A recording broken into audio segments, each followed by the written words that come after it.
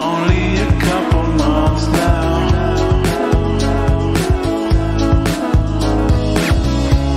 I think I recognize her. Well, welcome to The Truth in This Art. I am your host, Rob Lee. And today I have the privilege of speaking with political scientist, strategist, business owner, speaker, author, change agent, polymath, which is a great title. Distinguished Presidential Research Fellow at Johns Hopkins University. Please welcome Dr. Maya Rockeymoore Cummings. Welcome to the podcast. Rob, I am so pleased to be here. Thank you for the invitation. Oh, absolutely. I feel like I had the longest line of things to say, and I was like, I got to get everyone in. I was like, I know I missed one. Well, you impressed me. You got a lot of them in, so, you know.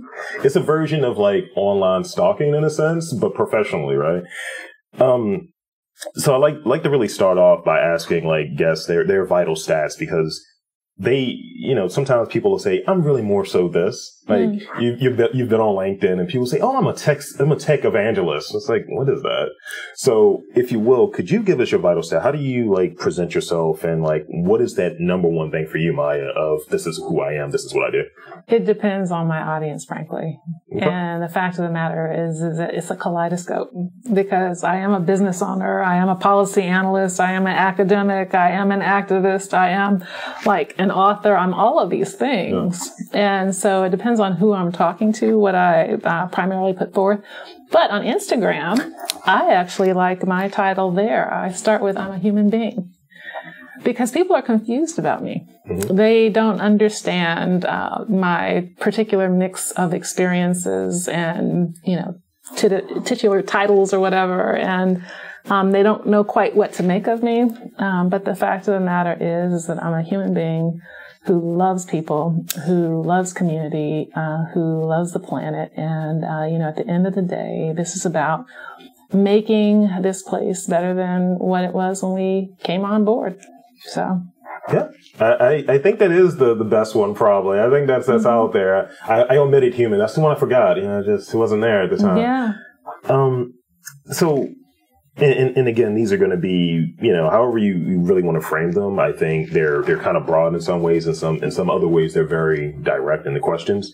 So, in terms of like that summation of like being involved with community, being involved in liking people, being an activist, things of that nature, what are some of the ideas, some of the concerns, objectives, and such that really motivated that focus and that attention to that sort of work? I have been driven almost probably since birth by the fate of the Black Project here in the United States of America. And it's probably because, you know, I'm the fourth generation from slavery on both sides of my family. I grew up, my parents were the product of the Jim Crow South. Even though we grew up living in places around the country and abroad because my dad was military, the fact of the matter is that my parents and my mother was trained as a teacher. My dad was always well-read and, you know, focused. You know, they raised us to know what it means to be Black in America. And so as we traveled, I would notice that, you know, why is it the east side of town is always the Black side of town? And why does it look like that? And why aren't there similar opportunities across population groups and this and that? And as we traveled, I really came to view the fact that, you know, no matter where we went, whether it was abroad or here in the United States, people are fundamentally the same. They want security. They want prosperity. They want happiness. They want the opportunity to enjoy their families and pursue, you know, their best lives. Yeah. But not everybody has that opportunity. And so I became consumed with how do we fix that? And that led me to political science, which also led me to public policy. And I earned my PhD in political science with an emphasis in public policy, came to Washington, D.C., and the rest is history. Thank you for sharing that. Yeah. It's like, I think from my vantage point, in a very siloed sort of way as a podcaster, as in the realm that I'm in, I try to think of how can I do the most good in the space that I'm in. And that's what I'm kind of hearing from like that background. How can I do the most good? How can I help the most people, the largest swath, if you will? I tell people that my parents taught us that service is the price you pay for freedom in this country. And from a very young age, we were taught to, you know, volunteer. I mean, before we could earn money legally, we were in volunteer gigs, wherever we happened to live. And, my dad recently told me that he wanted us to know that he wanted us to divorce the idea of getting paid from everything that you do. Yeah. That you don't have to get paid for everything. In fact, you should do some things just because it's a part of what your responsibility is as a civic actor or a human being. And so we have carried, all of us, my sister, my brother, and I have carried that forward in terms of how we live our lives. Yeah, I used to hear that all the time, and this notion of like service and being involved, community, giving back, all of the different things, but in a true sense, right? Like, I don't need to do it through a company that I'm with. I need to be the person that's doing it. And sometimes it's sharing what I might know. Like, all right, put a couple hours here, put some hours there. And, I feel better for doing it. I feel like, at least here in like this community, I feel like if people are maybe getting skills or their days are a little easier, that makes it like we're all stronger. Here, I think if we're getting that, it makes it easier for all of us, I think. So when the pandemic hit, and now remember, I lost 2 elections. I had a preventative double mastectomy, and my husband had just died. And all of a sudden the world stopped. And, I took the time and space to use it for grieving, and to kind of regain my perspective on the world. But I also went to New Psalmist Baptist Church and I volunteered for their food distribution ministry. Yeah. And I was out there, I think every week at that time, giving food to the lineup of people who needed it because they lost their jobs and as a result of the pandemic. And every time I left, and then they would give us the opportunity to take bags of food to people who lived in our neighborhood. And I live on the west side. Yeah. And so, I would always take bags of food to some people on my street. But every time I left there, I felt a sense of accomplishment. And it didn't give me the space who was I to, I thought in my mind, to wallow in, my own emotions and whatnot when, we had the opportunity to serve others, and it made me feel good. Yeah. And I do think that volunteering does that to you if you, do it in a way that kind of uplifts community. Yeah. Mm-hmm. Well, I go back to one of these periods where it was a weird period for me. Like I was sharing with you before we got started. I've been doing this for a very long time. And I left a job that I was at under weird circumstances. It was a buyout, and I just couldn't find work. So it's like I wasn't able to do this because I wasn't feeling fulfilled. I wasn't able to put the mic on. It's like my creativity suffered. And I needed to get off my ass, frankly. So I ended up going and volunteering at a museum and helping them with their social media needs. They needed hours. They needed someone in that spot. And, I was down in the dumps. I was like it's like the way that I lost that job, I was a little depressed. It was not good. It was not good. And I think going up there and having just being around people, mm-hmm. but 2 people like, man, you're killing it, man. We're getting picked up in different magazines and zines and papers just from your efforts. And I was like, oh yeah, this is my value. This is a thing that I do. I am a person, and, really helping them along and getting eyes and ears on the work that they were doing. Cause they were volunteering. It was I think it was like the Fire Museum of Maryland. Mm. So, they're a lot volunteer based a lot of the times. And I'm like a lower level volunteer, but I'm helping. And I felt really good about that. Absolutely. So I want to talk about diversity and inclusion a little bit, specifically in Baltimore. What is your vision? I like to get people's takes on things. Like, what's your vision on like diversity and inclusion in Baltimore in a very like macro sense? Like, are we doing well? Is it something that we've moved up? Is it where we at? Challenges, things of that nature. What are your thoughts in that particular area here in Baltimore? Well, before I actually ascribe a value to where we are in Baltimore, I would say that there are 2 words that describe my perspective on it, which is inclusive growth. That we have a huge opportunity here in Baltimore. Baltimore has everything. beautiful housing stock, beautiful waterfront, major world-class universities. Yeah. You know, we have everything, a diversity of people, a lot who care, who are getting out there and trying to do social entrepreneurship, God's work. Yeah. You know, and so the potential is so great for going to just basically the next level of greatness. And so, you know, the question becomes is, you know, how do we get there and what's the pathway? And unfortunately, I do think that while there are so many assets here, and I don't want to take that away because there are assets, we have work to do, especially when it comes to our kids. You know, I do think that, you know, we're leaving too much talent on the table, and the talent is brilliant. Yeah. But they don't see the pathways to opportunity, and that means that we as adults have to do better. We have a major problem with lopsided development. We have too many, you know, neighborhoods that have been abandoned in terms of strategic opportunities. And I don't want to see what happened in D.C. because I was in D.C. before it turned into Latte City, because it's not Chocolate City anymore. Thank you. You're absolutely Aquarius. I appreciate that. I love it. But, you know, I saw what happened. And in D.C., I think, while, of course, the transformation of the city has been phenomenal in terms of its growth and its look and all that kind of thing, I think they pushed out too many low-income population groups. And so with that, we have an opportunity here in Baltimore to do, you know, how do you make sure that that people of color and low-income people can experience the upside of development? Yeah. I don't think that we've ever seen that done. We have the opportunity to do that here in Baltimore.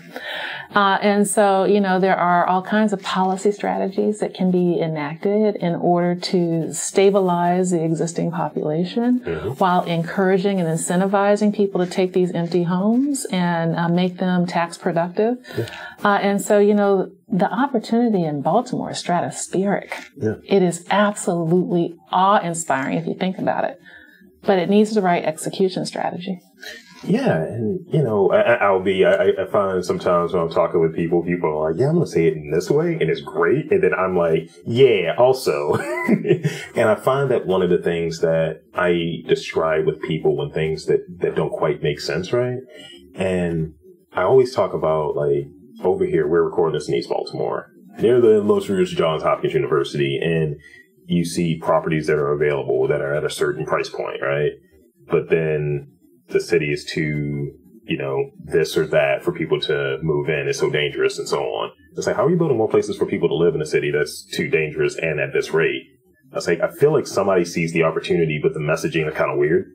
So some of these things don't come in. So like where we're at, I know that I've been rallying for specifically in this area. Can we get a market here? And, well, we haven't got, I was like, okay, tell me more. And that's the thing. I was like, make it make sense to me. I'm a relatively smart person, but make it make sense of you can build out these properties, have high rises, everything is gentrification gray, and it's more and more of them. But then there's nothing for the people that are here of varying incomes, of varying backgrounds.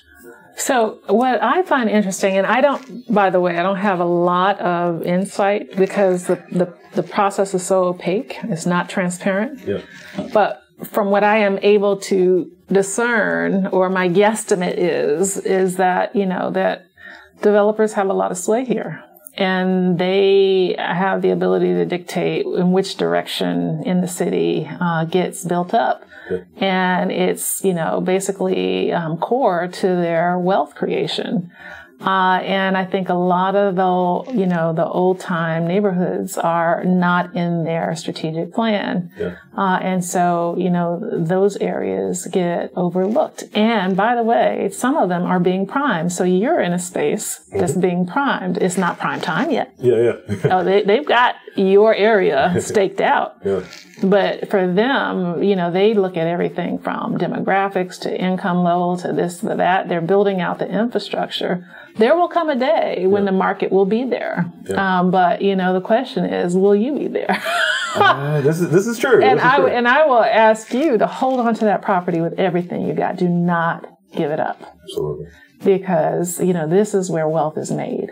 When you hold on to, you can either, buy in a space and be the space that's already developed and just be a long time holder of real estate and experience equity increases over time.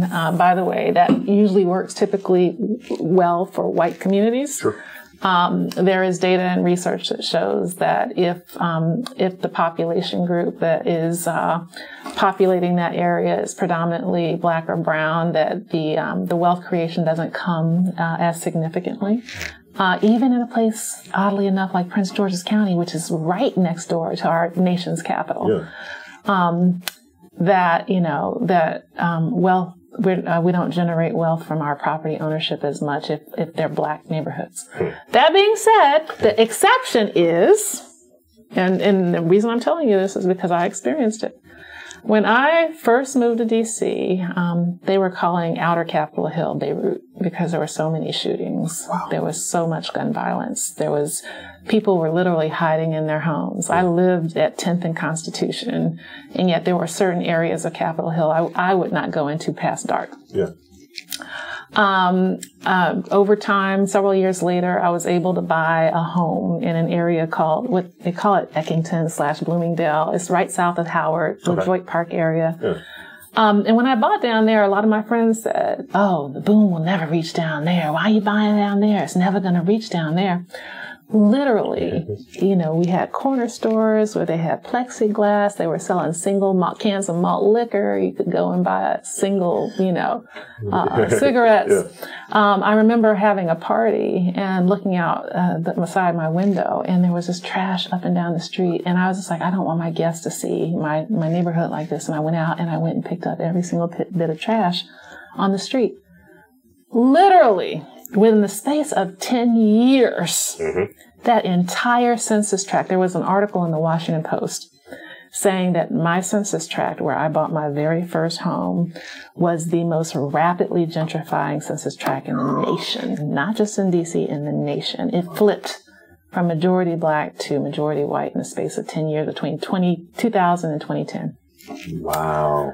That investment in my first home was a 9 times increase in terms of when I sold it, and unfortunately I sold it. Yeah. I needed the money. Yeah. But when I sold it, it was a 9 times increase over what I paid for it. That is wealth creation. Yeah. And that is going to happen in areas across this city. Yeah. If we ever get to that point of getting out of our own way in terms of real estate. Now the question is how do you do it in a way that doesn't push people out? And that is the $100 million question. And I think there are ways to do it. Cool. I love it. I love to hear. I feel like I'm learning something as we're talking, and it's got everything. Just the hamster wheel is just going. So I think you touched on this, but I think one can construe from what you were saying a moment ago touches on this, but I want to maybe focus in the cultural area, right? Yep. So, as a person you've traveled, Instagram, I see travels, good times. And as a citizen of the world, you hear different things about Baltimore, and I think we were talking about that a little bit beforehand.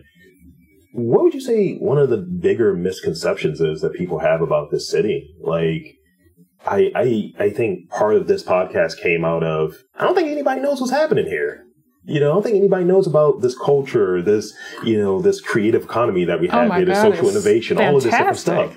So what would you say that biggest misconception or some of the bigger misconceptions you hear of in conversation? Like, you're from Baltimore? You're in Baltimore? Why are you in Baltimore? So one thing that I think that came out during when Donald Trump attacked my late husband, Elijah, and was poo-pooing Baltimore as this, crazy place where crime and all this kind of stuff, rats were taking over.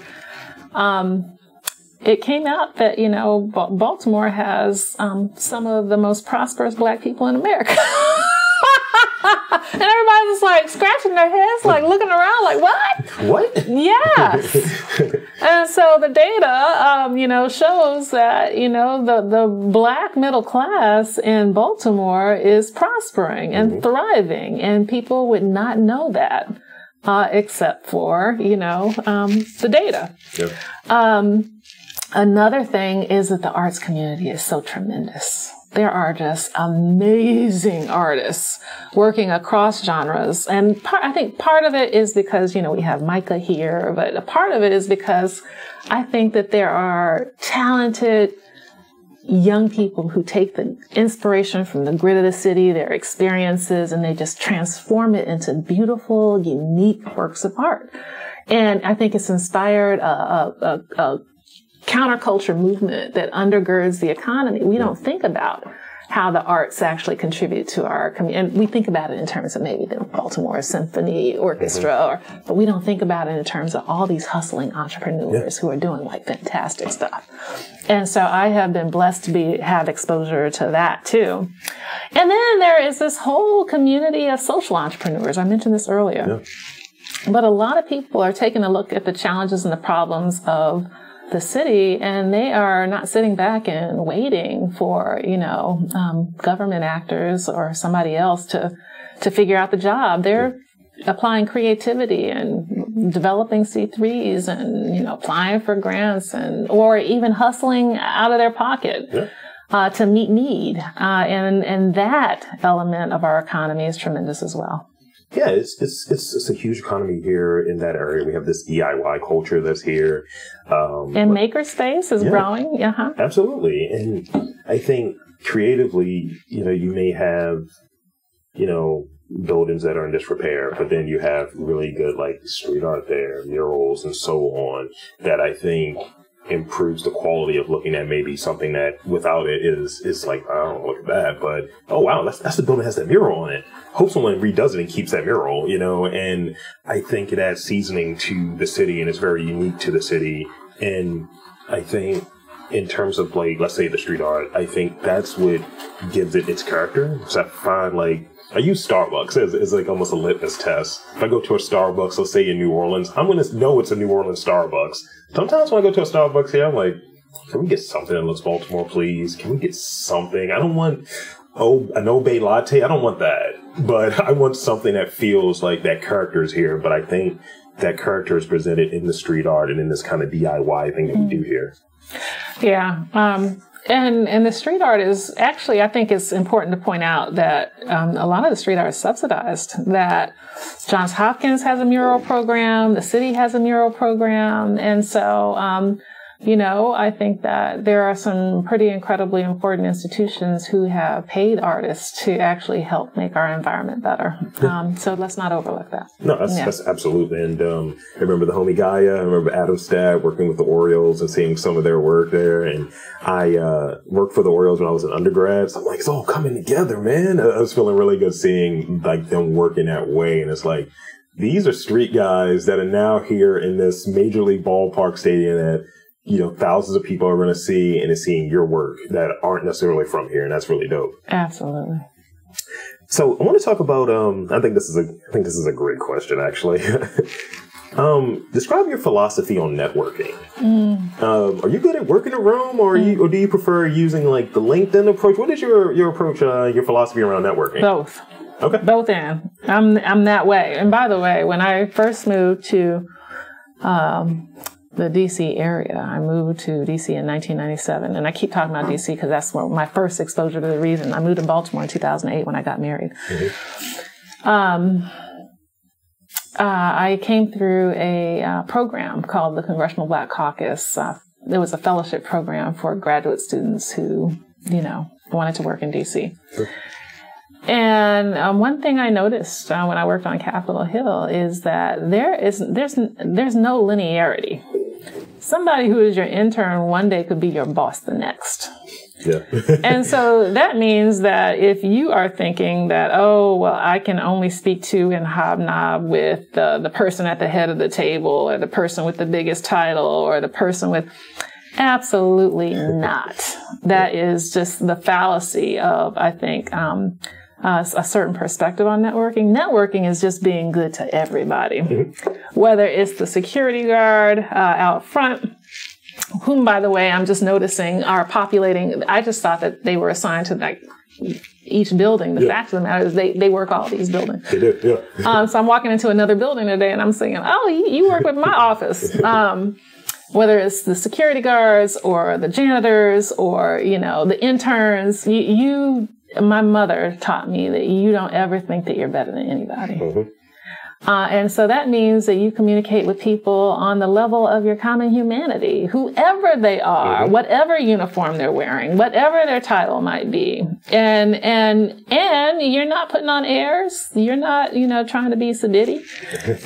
You're just being you and trying to find out who they are. And I find that when you ask people about themselves, they usually tell you, and then you begin to develop relationships, and then that becomes networking. And I always used to tell, I came to DC as a Congressional Black Caucus Fellow. I ended up mentoring a lot of subsequent cohorts of interns and fellows. And I would always tell them what I just told you, make sure that you're treating everyone with respect and that you are communicating with everyone, but also understand that these are your professional peers. If you're fortunate, they'll be your professional cohort for the rest of your life. Yeah. And you want to make sure that you're not unnecessarily burning bridges. Totally. And I think that's one of the qualities that I had to try to learn, and especially in applying with doing this series. And, people ask me, oh, you only talk to who's really popping or who's the biggest names. I was like, no, I talk to everyone that I think has something interesting, that has an interesting story, interesting perspective, that I think is doing good stuff for Baltimore or whatever city I might be talking about at the time. And I think that's what's giving it that crossover appeal. It's not like you're swinging for the fences every time. It's like you're talking to emerging artists, you're talking to established people who are elders, people who are doing all types of stuff. And it's crossover appeal. And that's the way I try to navigate. And I find that when I'm in those spaces that aren't really doing that, it's like, oh, I gotta leave. I can't be in here. It's a lot. And I thought I was bad for a long time at networking. It's just like, no, I see the strings. I think that's what it is. And I just don't have the stomach for the strings. And also you have these, these markers of where you're at. And it's like, oh, well, you're in this room. Because I find, because I might not network in a certain way, that I'm not invited to a certain room. And that just doesn't work. Oh, well, we didn't invite you to this big conference for the next great podcast or a next great, arts advocate or what have you. It's just like, well, maybe I didn't talk to the right person. And I used to get really bent out of shape about it. But I'm like, no, I'm doing what I think is right. And I'm talking to everyone. And if I'm supposed to be in there, I'll be in there. And that's the way I kind of look at it versus trying to swing for the fences. Because I think people can read that and they can see that. And it's like, this is all who you talk to. And by the way, when you say swing for the fences, you mean just fight your way to the top? Just going for this is the biggest name in the room that has the most clout attached to it. I see. Yeah. I got you. I think that when you're organic and authentic, then, maybe your penetration and rise won't be as quick, but I'll tell you what, it's not going to be as, it'll be long-standing. Yeah. It will be, exactly when you need it, and it will be, appreciated by all. Well, thank you. Yeah, I think that's very true. So I got a couple more questions, and I got those rapid fire questions. Everyone's afraid of those. I don't know why. I mean, I think they're great. I never have to answer them though, but I think they're great. So in terms of doing one thing well, and I think that I can hold a conversation. I think that that's the thing that I do well. In terms of doing one thing well, what would you say your superpower is in that regard? I think writing. Yeah. I think I'm a pretty good writer, and I've always my undergraduate roommate and girlfriend and soror, who just happens to actually live here too with her husband. She reminded me that I once said in undergrad that as long as I can write, I'll always be okay. So I do think it's writing. Okay. And notice that's the situation right there. Oh. Yes, Okay. I'm Delta Sigma Theta Sorority Incorporated, made at Prairie View A&M in spring of 1992. I like that. I like it. I like that. It's just like, here's my call number, here's everything. I was number 30 of 35. And the reason why that's fresh on my mind is because we just had our 30th anniversary. I was number 30, and this is our 30th year since we pledged. Yeah, when those numbers hit, it's like, because we're in 2022, it's like, it's 2, 22, 22. It's like, you got to have something. This is like a palindrome or something. You got to have something. Yeah. So this, I guess this will be the last one I have of the real questions. How do you, this is a little bit of a loaded one, I think. What is your definition of professionalism? And do you feel that your perspective as a person, as a Black woman, is considered in that larger kind of scope of professionalism? Because you hear that all the time. You hear that in leadership conversations. I was headed from the day job to come over here to get into creative mode. And I think that there's an approach one takes. I've been called unprofessional a few times, which I always feel weird about. And it's like, how do we define professionalism? So I want to get your take on that. For me, professionalism is executing with excellence. It's focusing on, having standards of performance.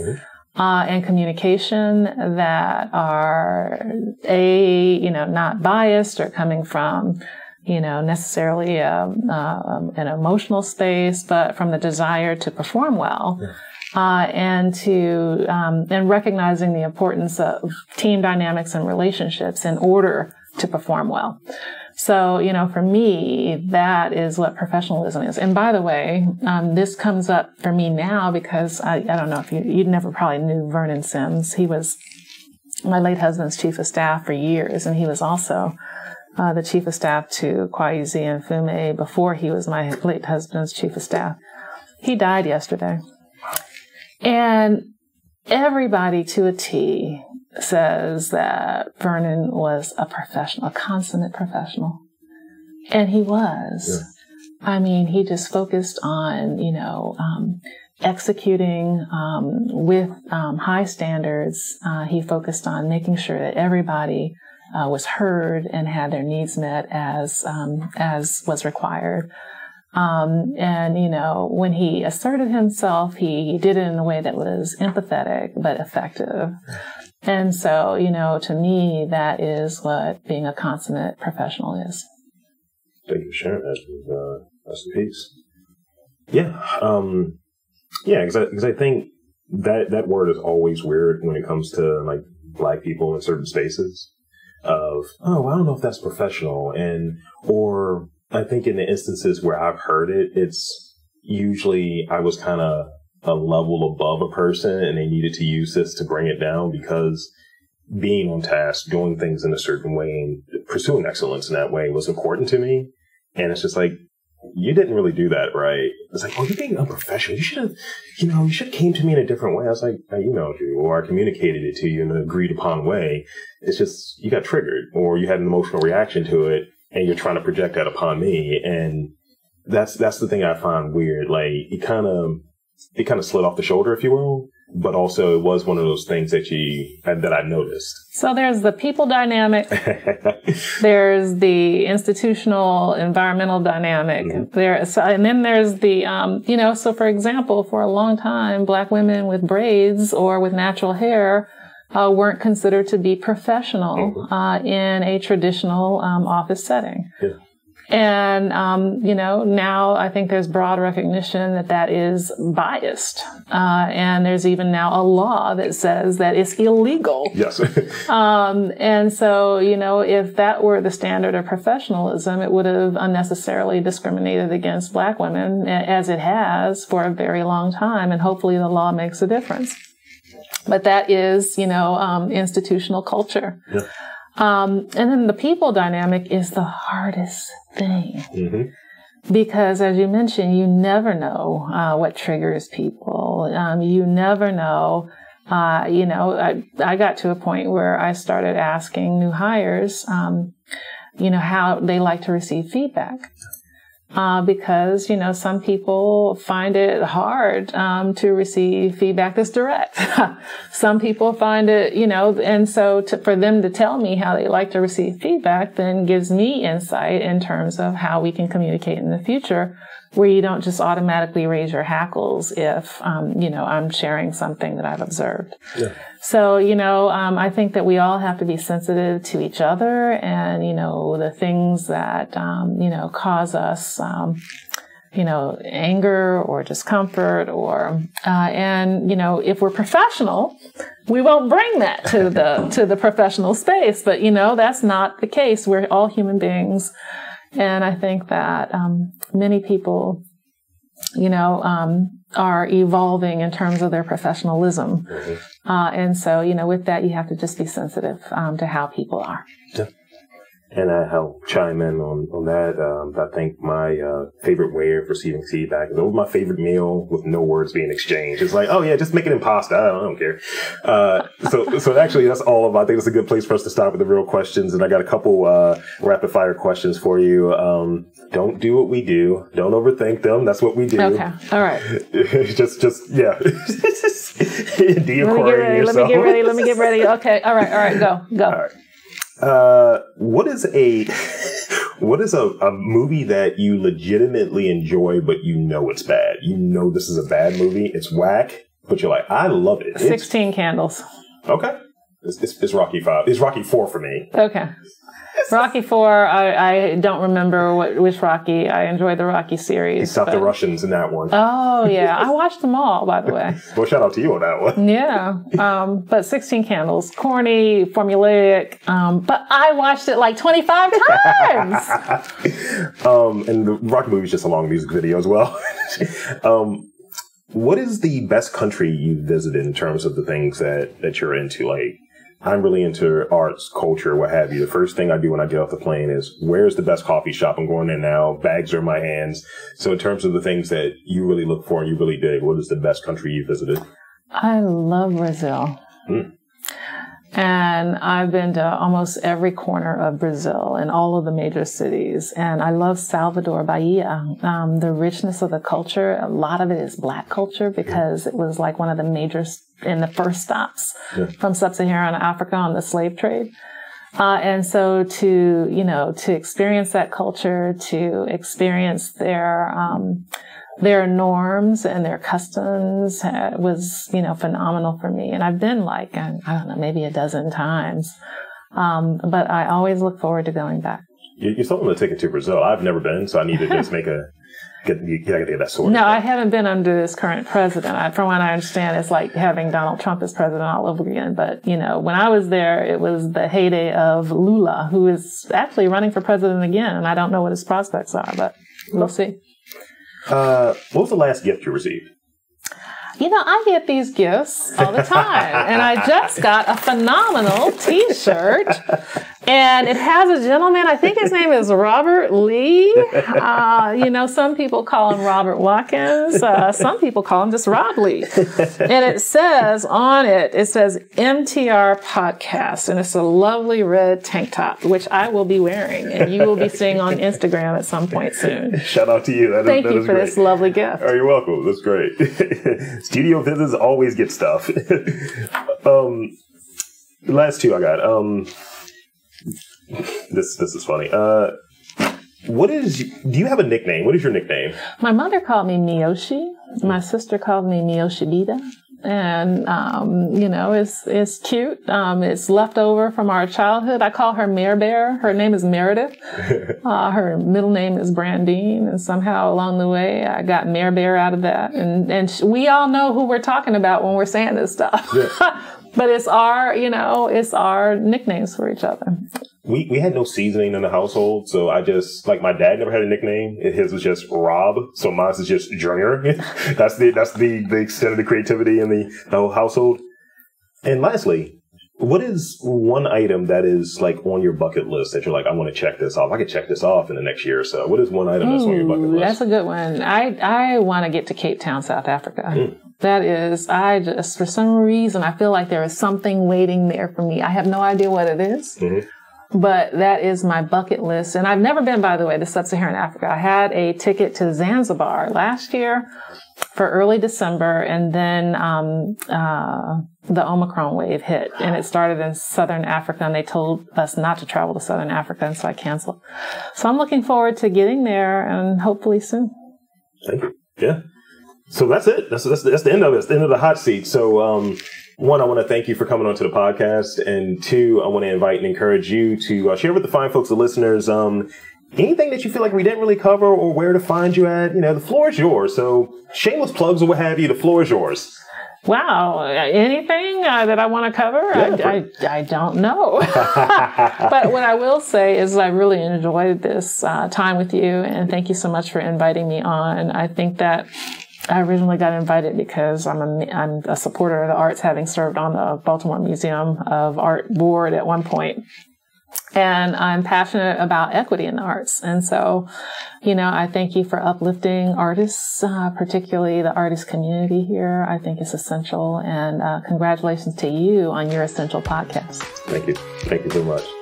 So there you have it, folks. For the great Maya Rockeymoore Cummings, I am Rob Lee saying that there is art, community, culture in and around Baltimore. You just got to look for it.